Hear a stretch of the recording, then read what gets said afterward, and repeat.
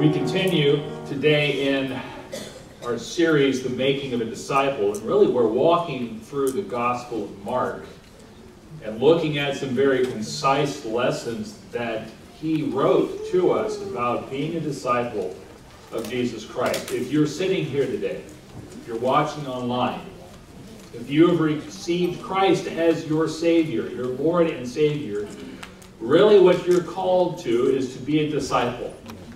And that's the one thing that sometimes is hard to grasp, is being a disciple means leaving something behind to follow Jesus. It means making a sacrifice to follow Jesus. When we look at this scripture reading today, it was out of Matthew, right out of the Sermon on the Mount. Ultimately, the point of that particular reading,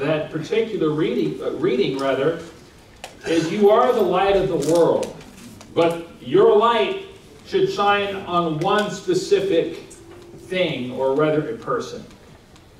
The Bible is really clear about being a disciple versus just being a part of the crowd. A disciple versus being part of the crowd. And I want to focus that today as we are walking through the Gospel of Mark. He has a lot to teach in this story about being a crowd follower or being a disciple. There is a difference. There is another way we could put this. We talked about being a spotlight, but we can also say what's your spotlight on, but also what is your gravitational center as a person who's following Jesus. Because there's a difference between crowd and disciple when it comes to the gravitational center. I have here with me today a bicycle tire. Thank you, that was profound. You know, wheels, it's really a wheel. It's more than just a tire. I should be clear about that. You know, a wheel hasn't changed much since it was invented. It's still round. It's still designed to help something move from point A to point B more efficiently. If something was shaped like this, it doesn't work so well. You're going to get pretty hung up. But a wheel is made to work efficiently, to move you from point A to point B. This particular one found a rut on Apopka Road about 3 years ago. So we've had to work some things out with this one. But it operates the way that the wheels pretty much always operated. You have, on this particular wheel, you got that outer tire. It has little grooves in it for traction, especially if there's weather. If there's no weather, you actually don't want the grooves in there, if it's just dry out. You have the frame, the wheel actually here. You got the tire, you got the wheel. You have spokes. And you have the center hub. Your life could be compared to a wheel, sort of. You need the traction to keep you moving the direction that you need to go. You need that wheel that is your life, that keeps turning, that keeps us moving. If we stop moving, what do? We die. You have the spokes. You could say that that keeps us connected to the center. We could say that for us as followers of Jesus, that's, you know, studying your Bible. That's prayer. That's fellowship. That is worshiping together. That is being involved in service. That is any number of things that keeps us connected to the center, which is Jesus. Amen. Everything has to revolve around Jesus. Amen. If the center of the wheel moved and it was sitting right here, what would happen? Accident. An accident, that's right. I can make that happen anyway. It has to be at the exact center if we're really going to be operating at the maximum efficiency that a wheel is supposed to work. Jesus has to be at the very center. not off to the side, not anywhere. It can't be absent, and then the wheel doesn't work at all. Right. It has to be at the absolute center. Amen. And what our lives are like as disciples, it puts Jesus at the center. So we have a question to ask. Disciple of Jesus, what or who is your spotlight on? What is your gravitational center? Amen. Mark's teaching us today. It comes, this story we're going to read, it comes right after Jesus has taught with authority in the synagogue, and he's cast out demons, and he's healed people of diseases. It comes after he has healed Peter's mother-in-law, after people have lined up for hours outside the house he was staying in to be healed. And we come to Mark chapter 1, verse 35 through 39. It reads, in the morning, having risen a long while before daylight, he went out and departed to a solitary place, and there he prayed. And Simon and those who were with him searched for him. When they found him, they said to him, everyone is looking for you. But he said to them, let us go into the next towns, that I may preach there also, because for this purpose I have come forth. And he was preaching in their synagogue throughout all Galilee, and casting out demons. The Bible tells us everyone was looking for Jesus that day. We could break everyone into a couple of categories. You had the crowd, and you had the disciples. What's the difference? Well, why was the crowd looking for him? He was gone from their presence, and they wanted to find him, but they went to the place where they had seen him work and talk. They looked for him to hear what he had to say again and to see what he had to do. There's a big difference, because the disciples knew where Jesus was somehow. By this point in Mark, by the way, we've already covered a lot of time in Mark 1, because Mark moves very quickly, actually. So there's a fair amount of time that's covered in that one chapter. But by now we know the disciples are probably used to Jesus and kind of how he's getting familiar with how he operates. Either they knew intuitively where to look for him, or Jesus told them, hey, this is where I'm going to be. Because obviously they're the ones that found him. But they're the only ones that also left the city to look for him. They knew where he was. And they were there to follow him, while the crowd was there to watch him. Don't lose that point, disciple of Jesus. The disciples versus the crowd. The crowd was looking for Jesus because of what he did. A disciple looked for Jesus because of who he was. Amen. Yes, sir. There's a difference. Yes, sir. Jesus made plain why he wanted to go from isolation to synagogues and other towns in Galilee, because he wanted to replicate what he had done in Capernaum already. He needed to preach, cast out demons, and heal in new places. There are important lessons that Mark is teaching disciples here. The crowd looked for Jesus to see what he would say and do. The disciples looked for Jesus because of who he was, and they wanted to just be with him and follow him. Amen. It also teaches us about Jesus' strategy. Jesus' strategy is frequently go and break new ground. Now sometimes, if we're followers of Jesus and we follow him to break new ground, it's a little uncomfortable, isn't it? Because it's not what you're familiar with. Right. It's not what you know right in front of you. Right. It may hurt a little bit. You might have to give something up. But followers of Jesus, if you're looking for Jesus to be with him, then you also look for Jesus to follow him where he goes. Amen. And sometimes that's not where you want to go. Right. So do you look for Jesus for what he does and what he says, or do you look for him, disciples, because you love him and want to be with him and you want to follow him? Right. Do you look for him because he heals, or because he is the healer? Do you look for him because he loves, or because he is love? Right, right. Do you look for him because he enacts justice or because he is justice? Amen. And do you look for Jesus because of what he created or because he is the creator? Amen. Yes, sir.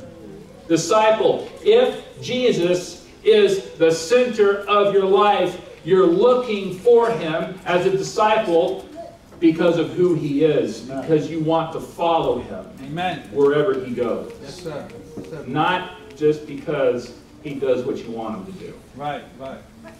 So make Jesus, first of all, Mark is teaching us, make Jesus the gravitational center. Make him the spotlight of your life. Love him because of who he is. Follow him where he leads. And don't fear. Don't fear to break new ground with Jesus and go new places. Amen.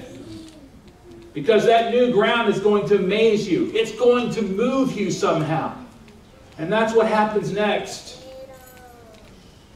In 1975, there's a child by the name of Raymond Dunn, Jr., born in New York State. The Associated Press reports that at his birth, a skull fracture, oxygen deprivation, caused severe mental disabilities.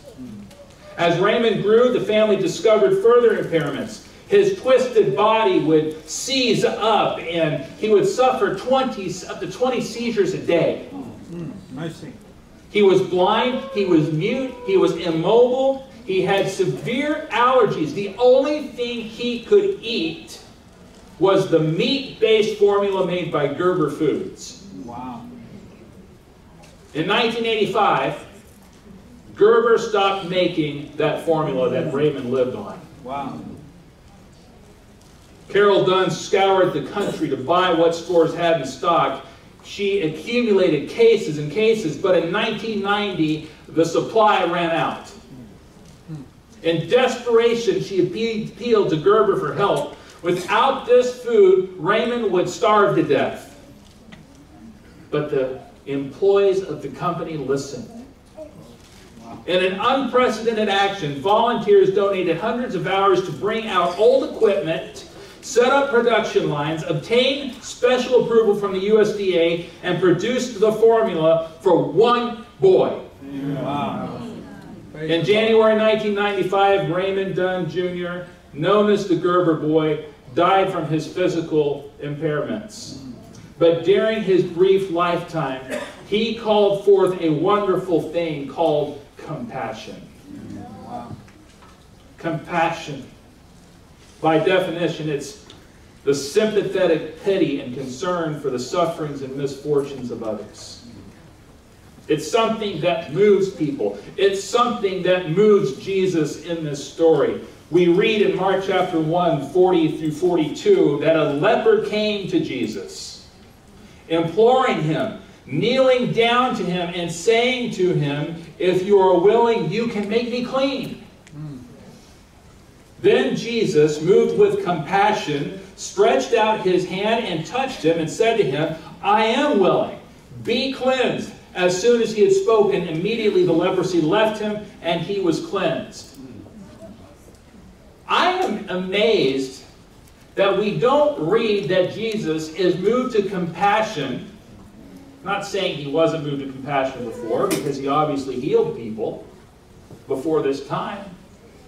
But for some reason, Mark waits to now and to say something like this. He's moved to compassion to do what?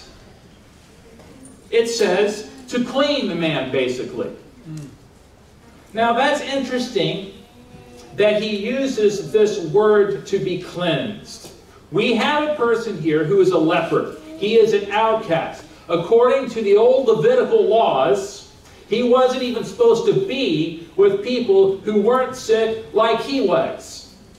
If you go back in the story, Jesus heals people of other diseases and people who had demons. It was okay to bring those people with demons and other diseases to Jesus in the open public. But if you're a leper, you were unclean and couldn't go there.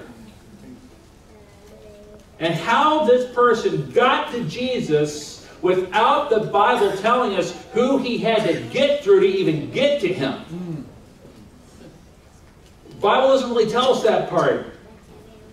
But that's where he was known, obviously. Jesus was known to teach. He was known to cast out demons. Somehow this man knew, kind of like the disciples, where to find Jesus. And he went and found him, much like others had done in Capernaum. But this guy wasn't supposed to do that. He was supposed to stay outside the camp and yell, "Unclean, unclean." And this leper gets to Jesus. This is an act of desperation.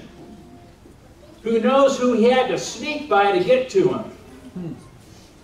Hope nobody feels they have to sneak by us to get to Jesus. Come on, preacher. Yes, sir. Yes, sir. He gets to Jesus. He implores. He knows he needs Jesus. Jesus is his one and only hope. He wants to be clean. It's interesting. The text here says it like this. You see, here's the thing. If it says Jesus heals somebody, use another word, therapeuo, where we get the word therapeutic. But in this case, it's another word entirely, katharizo. It's a reminder again to the Jews that there's a law that they're subject to in this case. Leviticus 14 tells us what it is. Now the leper on whom the sore is, his clothes shall be torn, his head shall be bare, and he shall cover his mustache and cry, "Unclean, unclean." He shall be unclean. All the days he has the sore, he shall be unclean. He's unclean, and he shall... As if he had to say it enough times, right?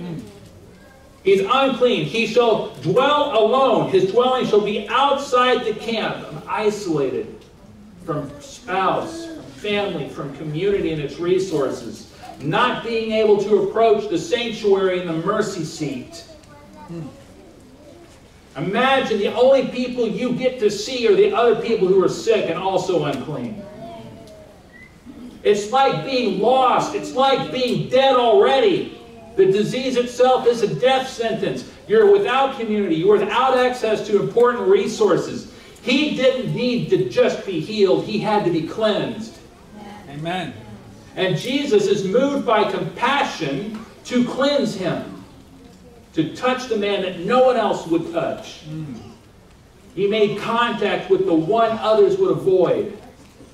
And Jesus says something that no one else would ever say in this position. Be clean. You're cleansed. He wasn't just healing the leper. Jesus was reversing an ancient curse of uncleanliness and all that came with it. Jesus was giving this man back his life. Amen. His home, his family, his community. And why? Why? Because he was moved by compassion. Amen. There's something Mark here is teaching about Jesus, because Jesus' compassion moved him to do what others wouldn't do. It moved him to get past the ancient curse of uncleanliness. He had the power not only to teach, he had the power not only to cast out demons, he had not just the power to heal, he had the power to make you clean. In a way no one else could make you clean. Jesus wasn't subjected to the Levitical law, was he? Why? Because he wrote it. He had power over everything the law even addressed. Disciple of Jesus. What do we learn from this? Does the compassion of Jesus move you to do what others wouldn't do? Does the compassion of Jesus even move you to do the kinds of things that other religious folk wouldn't do? Let then the power of Jesus teach us that we have the power through Jesus over demons, sickness, things okay by the rules to be around, but you also have the power over that which people tell you shouldn't even be around. You have the power to bring people to Jesus for forgiveness. You have the power to restore lives in the family and in the community. Isolation has no power over a disciple. We learn here, throw your dependence on the one with the power. Don't throw your dependence on the law. Throw your dependence on the author of the law. Amen. Amen. Disciple, we love Jesus because of who he is. We follow Jesus because of where he leads. We break new ground with Jesus because we let his compassion move us. Amen. And we let his power work through us. Amen. That's what a disciple does. Yes, sir.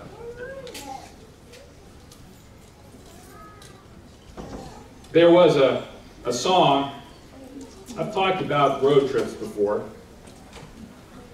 We spent a lot of time listening to very strange songs on our road trips when I was a kid. You ever heard of Ray Stevens? Yeah. I have a lot of those memorized to this day because of road trips. I can't get them out of my head. And sometimes I find myself singing them and my wife's going, "What are you doing?" So thanks for that. He had this one song called the Do-Right Family. It essentially pokes fun at religious stereotypes of these old-time country churches that had a culture of bringing the fire and brimstone down on anybody who did wrong. That's why they're called the Do-Right Family. And in the middle, about 2.5 minutes into this song, Brother Thurman breaks out in preaching. Okay. And he breaks out in the middle of this song, and during an all-night sing session of the Do-Right Family Singers, "Flock, I just want to say a few words about discotheques. People in there smoking, people in there drinking, people in there dancing. I tell you, them discotheques, nothing but a Sodom and Gomorrah." Mercy. And he looks to Virgil, the bass singer, and says, "Where are you going, Virgil?" And Virgil says, "I'm going to a discotheque." You know, it's a funny song. Virgil's found this more attractive than sitting here in the church singing. But there's something almost rightly illustrated here. And as a kid, I got the song, believe it or not, because I remember the testimonies sometimes of people who talk on and on about their sinful lives and spent 5 seconds talking about the one who changed them. Wow. They found the Lord, and that was it. And it looked like they were sucking on lemons when they said they found the Lord. You know, if you glorify something that shifts the spotlight off Jesus, something is wrong. Right. If you glorify something that takes the spotlight off Jesus, the center is ruined. Amen. Mark 1, 43-45 continues the story. We've learned that a disciple follows Jesus and is with Jesus because of who he is. We follow him into unknown territories sometimes. We're moved by compassion. We're moved to do things others wouldn't do. But the story continues after Jesus has been moved by something that others wouldn't. He does something others would not do. It says he strictly warned the man, the leper, and sent him away at once and said to him, "See that you say nothing to anyone, but go your way, show yourself to the priest, and offer for your cleansing those things which Moses commanded as a testimony to them." However, he went out, began to proclaim it freely, and to spread the matter, so that Jesus could no longer openly enter the city, but was outside in deserted places, and they came to him from every direction. What's that have to do with anything? Well, he says, go your way, show yourself to the priest, and offer the sacrifices for cleansing that Moses commanded. Clearly, Jesus is not here to disobey the Mosaic law. Otherwise, he wouldn't say to this man, go do the Mosaic law. So he's not disobeying this. He didn't have a problem, however, with breaking traditional addendums. But what we find here is that it doesn't tell us all the details entirely, but he's saying, go back and do this. If you go back into Leviticus 14, it talks about what the man would have to do. He had to isolate him, go find the priest. The priest would actually have to come out to him and inspect it. This is just to make a long story short, because this is getting long already. He'd come out and inspect it, and the man had to wait another 7 days and get inspected again, and they had to go through sacrifices. They had to go through a sin offering, and they had to go through a burnt offering, and they had to go through a food offering symbolizing atonement and cleansing. Jesus, though, clearly had the power to heal and to cleanse. Was this for the man who was already clean and well, or was this for the priest? This is a testimony supposedly to the priest, I believe. It's a way to say to him, here's the evidence. There is a man who is unclean and is now healed and clean. There's a man that has gone through something extraordinary. Clearly, the priest would have asked the man, who healed you? How did this even happen? And at the time, the evidence would be clear based on the testimony of a cleansed leper. Only a Messiah could do this. Amen. You see, Jesus wasn't out to defy Mosaic law. He was out to fulfill it. Amen. Jesus wasn't out to defy the priests. He was there to reach them. Amen. But the man just couldn't stand it. So he goes out, speaks freely of it before he ever gets to the priest. And now everybody knows about it. People in Capernaum know about it. People in all the other towns know about it. The leper obviously wasn't just in the city close by where he could find the priest. He had to go everywhere else. And then he would have had to go everywhere else where they weren't even supposed to let him in. So how this message gets out there, he has to go through efforts to go out and tell people about this. But he's able to do it, and he draws enough attention to himself in all these places, he gets the crowd back out. I imagine a man so desperate for community that he was willing to seek it wherever he could, but I also think we have a man here who kind of loved being part of the story. And that's okay. But for a moment, Jesus wasn't at the center anymore. The man being a part of the story was at the center. And now the way Jesus wants the testimony and the story to be clear has been compromised, and everyone's crowding around. He can't even get to the cities that he just a few verses earlier told the disciples that he needed to go to. He can't even get there because they're all coming out to him in droves. Now, it's not that Jesus can't use this, but that wasn't what he had asked him to do. Mark teaches us again here, Jesus came to fulfill and complete the law. Matthew 5:17, don't think I've come to destroy the law of the prophets. I came not to destroy, but to fill. The law says go through the ritual, but only God could cleanse. And the man came back cleansed. Jesus came to teach, cast out demons, heal, and cleanse, but he came to reach not only those with obvious needs, but even those with the less obvious needs. He came to reach the common man and the priest, the poor and the elite. But the story has to be about Jesus. Amen. Even for those who receive the miracle, the story has to be about Jesus. Amen. He has to be the one in the spotlight. Amen. And he has to be the one to define how the story is told. Right. Disciple of Jesus. Jesus came to complete the law for you. It isn't something you could do. Only Jesus could do that. You need not try to replace what only Jesus can do. Amen. Jesus came to reach everyone sitting here, the rich and the poor, the elite and the outcast, the sick and the well, those who think they don't need him, and those who know they're desperate for him. No matter what your story is, no matter what Jesus has done for you, don't ever forget, he's not only the center of the story, he is the story. Amen. Yes, sir. So let his story be told in the way he wants it to be told. You can have the best tread on the tires. God can give you everything you need for success in this life, for success in your community, for success in your family. You can have the strongest wheel. Your framework can be strong. You may be healthy physically, emotionally, spiritually, mentally. Your connectors may be great. You may be studying your Bible. You may be praying regularly. You may be worshiping. You may be serving. You may be the whole wheel. A whole life healed by the Master. But Jesus, if this wheel's going to work, if you're going to work as a disciple, Jesus has to be at the center. Amen. Amen. He must be the one who's talked about when your story is told. Otherwise, it's all wrong. Amen. The wheel might turn, but it won't turn the way it should. So put your trust in Jesus. Amen. Make him disciple in your spotlight. Make him your gravitational center.